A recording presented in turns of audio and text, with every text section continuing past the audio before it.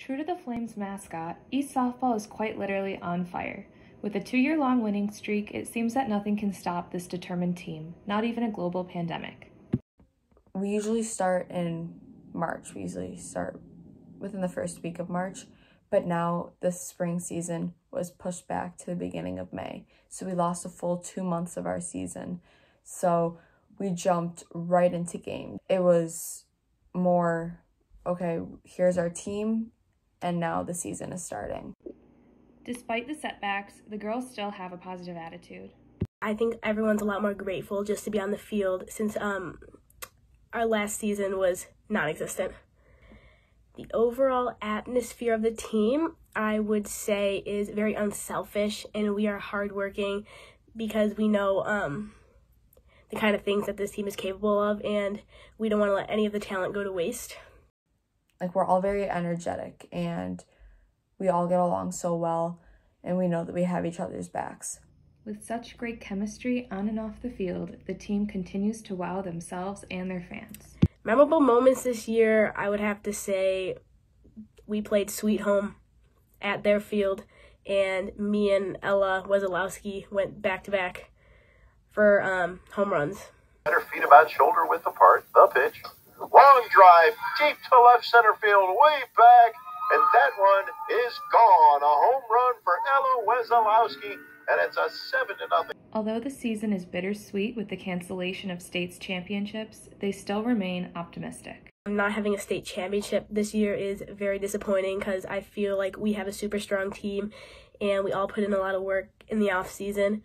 So it's disappointing not to be able to play for that honor, but we're still equally as excited to have a chance to compete in the sectional tournament and hopefully bring home a blue patch. Honestly, I'm disappointed that there's not a state championship this year because I believe that we could have gone really far. But at the same time, you don't want to overlook the games that you have right now. I feel like not having states makes us focus more on who we're playing right now, what we need to do to beat them, instead of the long-term, future when we're thinking, oh, so more down the line, we have to beat this team and this team, because that doesn't work well when you overlook the games that you have right in front of you. And it was this positive attitude that made them the ECIC Division II champions for the 4th year in a row. I believe that our team in future years will continue to be strong. It's difficult, though, because when you see all the seniors that are leaving, you think, oh, well, they're going to be missing their D1 commit pitcher, Summer. Summer Clark, the batter now. She drives one to deep left, way back. They're going to be missing their D1 commit, Abby, as shortstop and catcher. Comes the 2-2 pitch. Line drive into center field. That's a base hit. That'll score 1 run. Throw to the plate is cut off. And it's 1-0 East. Smith score. And many other players. However, there is still plenty of confidence in the future of East softball.